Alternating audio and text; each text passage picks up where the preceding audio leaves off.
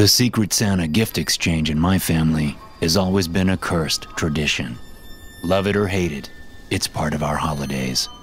We have a large family, around 30 people altogether, and we play a version of the game where you can steal each other's presents. Things have gotten heated in the past, even downright nasty at times. But this year, it's really gotten out of hand. Let me start from the beginning. We were all gathered around the Christmas tree at my cousin Jessica's house. It was Christmas Eve. A turkey dinner had been consumed, and desserts were now arranged on the dining room table. The desserts looked delicious, but were untouched. We were all too nervous about what was going to happen next. A few people were drinking coffee or beer, while others had wine glasses in their hands and were swirling them thoughtfully, releasing tannins and building tension. There was a strange feeling in the room. Animosity and a lurking hatred was underlying the entire event. It was a symphony of cynicism building to a crescendo of contempt. I wasn't sure what was about to happen, but it seemed like it was going to be bad. It felt like a fuse was burning, a sizzling wick inching closer and closer to a stick of dynamite that was ready to blow. "Time for Secret Santa," my cousin Jessica announced, entering the room with the stocking in her hands, full of numbers written on little pieces of paper. "Remember, you can only pick a present if you brought a present with you. Anybody who skimped out on gifts doesn't get to play. I'm looking at you, Noel." My brother looked down at his shoes and muttered something incomprehensible. He had tried to pull the same thing last year, hoping to get a free present without bothering to buy one. Classic Noel. Jessica went around the room with the stocking, and everyone stuck their hand inside to remove a number. Everyone except for Noel. He sat back and watched everything with a sour look on his face, drinking a beer. I watched as everyone pulled their numbers from the stocking, and as I did, I thought about all the horrible things they'd done. I couldn't help it. My family was a bunch of pricks.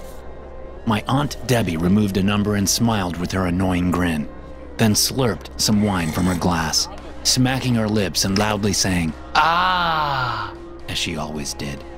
Aunt Debbie had put my grandmother into a nursing home, stolen her house, and we were pretty sure she was spending all of her money. But we had no way of proving it, since she'd gotten my grandma to sign a power of attorney form before she was officially diagnosed with dementia. In other words, Aunt Debbie was not a very nice person. My Uncle Dave took out a number, then chugged his beer, belching loudly afterwards. Dave's sins were numerous and awful, including defrauding people and the government for disability. But that wasn't even the tip of the iceberg. He was a drunk womanizer, an addicted gambler, and he had been arrested several times for driving under the influence. And those are just the things I can talk about publicly. My cousin Randy had been in and out of jail since he turned 16, mostly for beating people up at clubs and bars. He plucked a number out of the stocking, his 5 bulky gold rings reflecting the Christmas tree lights. He had once told me he wore all those rings because brass knuckles were illegal, but there was no law against wearing a bunch of rings and knocking someone's teeth out with those. I could go on, but the point is that everyone sitting around that Christmas tree was awful, and they all hated each other, and me, for various reasons. There was more than enough motive for a dozen murders. We began to exchange Christmas gifts, and things got heated immediately. My cousin Chester had picked the number 1 from the stocking, meaning he got to go first. He opened a wrapped present containing a Henkel knife set, which he said was exactly what he wanted. He clutched the box to his chest protectively, his eyes darting around the room at the potential thieves who surrounded him. His sister, my cousin Jessica, stole the knife set 2 rounds later when it was her turn. It was part of the game, but still, Chester looked angry afterwards, especially when he opened the next gift to replace it. It was a Nora Roberts book that looked like it had been gently used, not quite as nice as the knife set. "Who the fuck brought this?" Chester asked, shaking with rage. "It was supposed to be a $50 value." Nobody would admit to the crime, and so the game continued. Chester was red in the face and looked ready to murder someone, but he didn't say another word. I tried to look around the room and see if anyone was showing any emotion on their face, but they were all maintaining blank expressions. No one would admit they'd brought the used book, probably taking it from a dusty bookshelf at home so they could save $50. As the game continued, there were more baffling presents. Some were of the proper value, but there were a few that were way cheaper than usual, like an ice pick and a hammer, and a rusty old saw, but nobody would admit they had brought them. I saw a few suspicious glares cast around the room, but the game continued on. Finally it ended, and the tension could be cut with a knife or a rusty saw blade. Everyone was glaring at everyone else, looking angry for various reasons. Some were so enraged they were shaking. Some had their faces turning red. Others gripped beer bottles and wine stems so tightly they looked ready to shatter. Chester rose to his feet and dropped the Nora Roberts book to the floor, raising his hand to point at Jessica. He was trembling with rage, his face red from too much anger and alcohol. He opened his mouth. Give me back my knife set, you bitch! But then the lights went out, and all hell broke loose. I heard a glass shatter, a woman screamed, light bulbs broke, tree ornaments were crushed underfoot, and there was a loud noise like scuffling and fighting all around me. Several more people were screaming, telling their attackers to stop, but they didn't relent. One person managed to turn on their cell phone's flashlight function, only to have the device slapped out of their hand a second later, casting the room in darkness again. In that brief flash of light, I saw so much blood. I could hear what sounded like someone's head being slammed into the ground over and over again, and that set me running. I caught a glimpse of something strange which took me several minutes to register. At that moment, I just thought it was someone wearing a pair of round glasses. But later, I would come to realize those were night vision goggles. At least one person had come prepared for this. They had known that the lights would go out, and when it would happen. Another scream could be heard, this time from a man, and I tried desperately to get out of the room, stumbling over people and furniture. I banged my knee hard against something, which I at first mistook for a couch, but then realized was the back of someone's head. They fell to the floor, and I accidentally stepped on their hand, feeling their bones crunch beneath my feet as I tried to escape. Ow! What the fuck? My Uncle Dave yelled. Whoops, sorry. I called over my shoulder, diving into the entry hall. I landed in a pile of shoes and realized I was right beside the front door. I could easily get out and escape, then call the police. I tried the door handle and realized it was locked. Not only that, someone had removed the key which served to lock it from the inside. It had been installed when my grandma with dementia lived here, to keep her safe, since she had run off once and nearly gotten killed. The problem was, without that key, there was no way to get the door open. Suddenly I heard a gunshot and ducked down, crawling away on all fours to try to get to cover. The basement was the safest bet, I realized. From there, I could try the back door. Either that, or I could try to crawl out a window. As I raced down the stairs, I heard people screaming and howling in pain as they attacked one another. I had always joked that my family would kill each other over the holidays, but I never really thought it would happen. It turned out I didn't know them as well as I thought I did. When I got down to the basement, I checked the back door and found it was locked as well, with the same missing key predicament as the front door. Someone had planned all of this out, but who? I crossed the room to try the windows next, my mind racing as I tried to decide who was capable of all this. Chester? Aunt Debbie? Cousin Randy or Uncle Dave? The windows were locked too. And not only that, they looked to be nailed shut with strange candy cane-colored nails.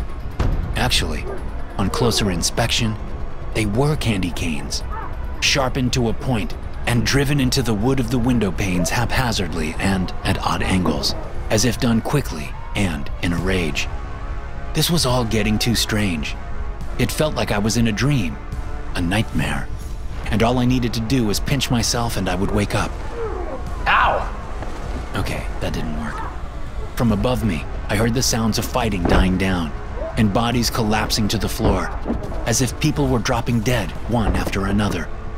My family was in the process of killing each other, I realized, and here I was, hiding in the basement like a coward. The longer I stood down there, cowering in fear, the more I tried to build up my courage to intervene. I needed to do something. I needed to stop all this. Christmas was supposed to be a time for families to get together and show how much they cared about each other. They weren't supposed to be murdering each other. Somehow, I had to stop them, to remind them that they really cared about each other, at least the ones who were still alive. I crept up the stairs quietly, sticking to the outside of the steps to avoid making creaking sounds. My cell phone was in my hand, and I turned on the flashlight function, hearing a sound from the kitchen to my right. It was a gurgling, choking sound. I looked to see my cousin Jessica had been hung from the fridge like a stocking above the fireplace on Christmas morning. She was hanging in place, her arms, legs, and torso secured with knives that had been driven through her and into the fridge door. Blood poured from her mouth and eyes as she tried to call for help unsuccessfully. Chester, I muttered, realizing it had to have been him. He had done this to her, as revenge for stealing her knife set. Then I heard his voice from behind me. You brought that Nora Roberts book, didn't you? He shouted, charging at me from the darkness. You cheap piece of shit! Chester had a small knife clutched in his hand, and he swiped at me with it, cutting my arm which held the phone.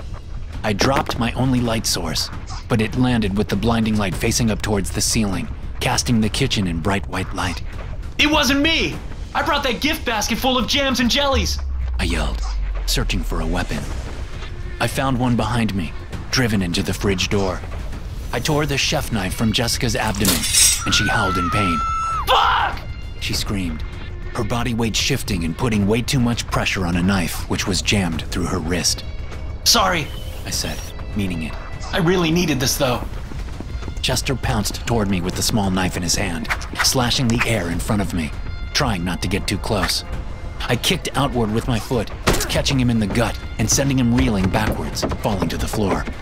I don't want to hurt you, Chester. It's fucking Christmas, dude. Come on. What are we doing here? But Chester didn't respond. He was slow to move on the floor, and I realized he had hurt himself somehow. He moaned, rolling over onto his back. The small knife which he had clutched in his hand a moment before was now dug into his chest. Oh shit, man. I'm so sorry, Chester. I didn't mean to. Oh, fuck. What did I do? I picked up my phone from the ground and looked at my cousin for a few moments. I couldn't help feeling remorse as he breathed in his last breath. I moved on to the dining room. I could still hear the sounds of a scuffle happening from out there, but it was faint, as if there weren't many people left alive. No! Stop! A voice said. Then a bubbling gurgle turned into silence. Someone was escaping into the shadows, and I caught a glimpse of a tacky Christmas sweater before they disappeared around a corner. Aunt Debbie. I looked down to see the dead body of my Aunt Becky with an ice pick protruding from one of her eyeballs, which had been driven down into her skull. Another commotion ensued a second later as someone met Aunt Debbie in the living room. Someone had been waiting for her there, and she fell to the ground hard. A familiar voice began to laugh, and a noise like a tree being cut down could be heard from the darkness. Uncle Dave's laughter grew louder and louder, and I realized it was him. He was sawing off Aunt Debbie's head with a rusty hacksaw, the same one he'd received as a present from beneath the tree. You bitch! Try to give me a crappy present again this year? I know you got all that money squirreled away, buried in your hidey holes. And you give me this? Where'd you find it? Buried in Ma's garage? Blood erupted like a fountain from her neck. But then a second later, there was a loud bang, and Dave fell off of her. Someone had shot him, I realized. I cast my phone around in every possible direction, the beam of light showing the carnage which had become our family Christmas gathering. Aunts, uncles, cousins, everyone I knew was surrounded by a pool of coagulated blood, their faces frozen in looks of sheer terror and hatred. They were all dead, everyone except for one. My brother Noel emerged from the shadows, clapping his hands together slowly and thoughtfully, the pistol tucked beneath his arm. Noel? I asked, dumbstruck. It was you? He just chuckled at that. I guess you finally managed to figure it out. But why? They were our family.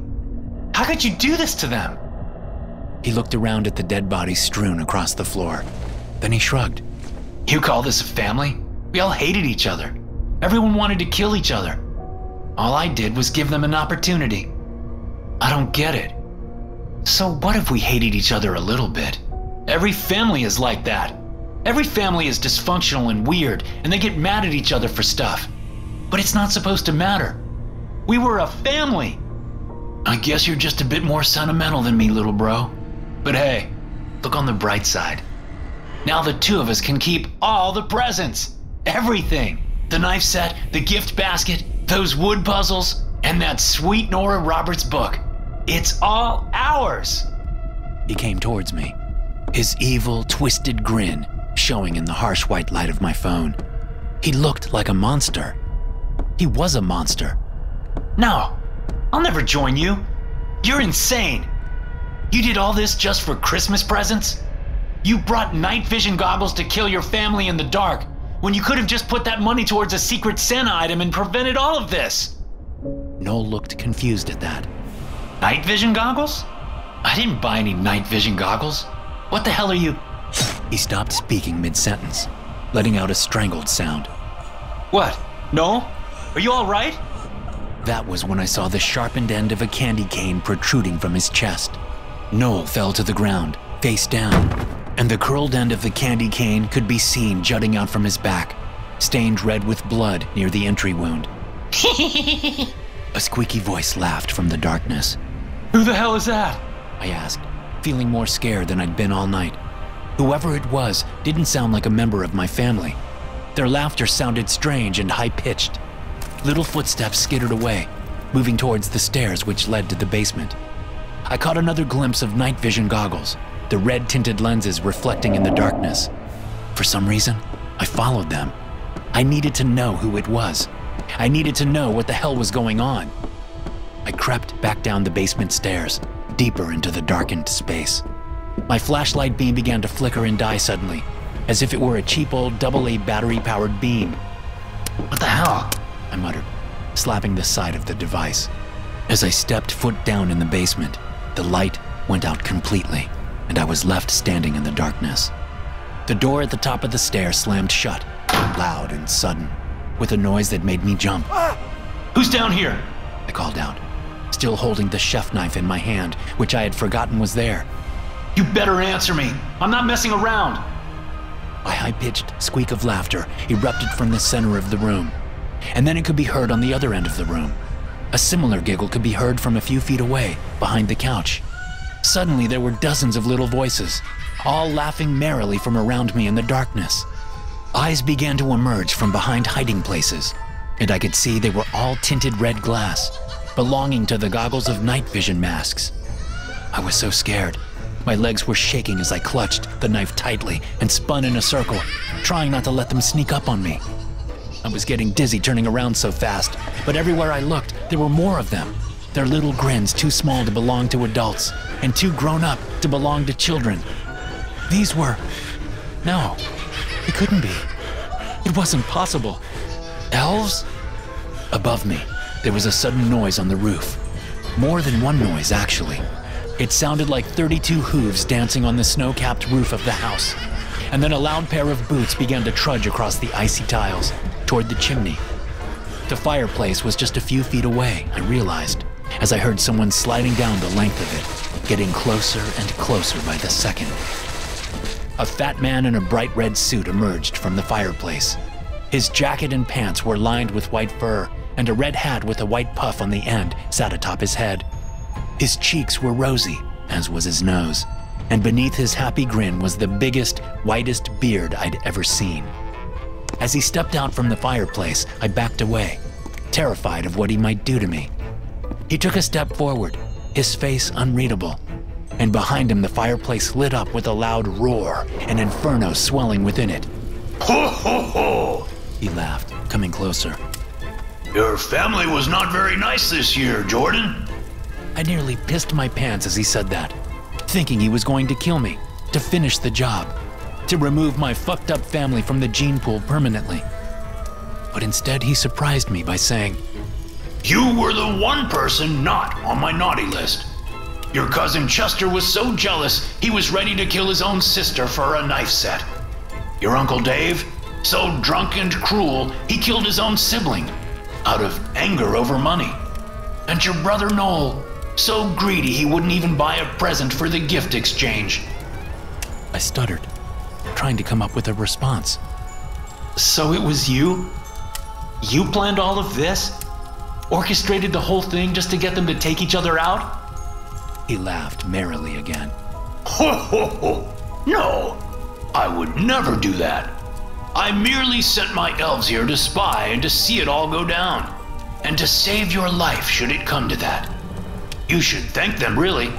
Your brother was about to shoot you in the face, just so he could have that fancy knife you're holding. Did you really think he was gonna split everything with you?"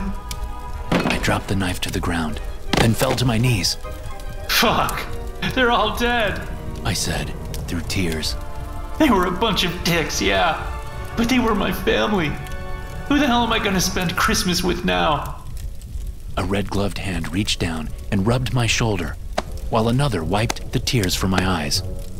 "I'll take care of that," he said, and the fire began to spread outwards from the fireplace, spreading into the den and setting everything alight. For some reason, the fire didn't burn me. "I'll take care of everything," Santa said with a warm smile, helping me to my feet. And so, the next morning, on Christmas Day, I found myself alone, decorating my own tree. Except I wasn't totally alone. That was my gift from Santa. I hung up each decoration carefully, not wanting to break them. After all, I would not be able to replace these fragile glass orbs if they got smashed. I would need to care for them, to keep them safe. My Aunt Debbie pounded on the orb's glass, looking terrified in her ugly Christmas sweater. I could hear her tiny voice from inside, screaming at me to "Let her out!" My brother Noel looked more resigned to his fate as he sat inside the glass globe, watching me. I thought I could see remorse in that look on his face, but it might have just been my imagination. "So, what present should I open first?" I asked my family in their Christmas ornament prisons. "There's a lot of them. Santa said I was really good this year." Thanks for listening. If you enjoy these stories, be sure to subscribe to the podcast and check out some more of my episodes here.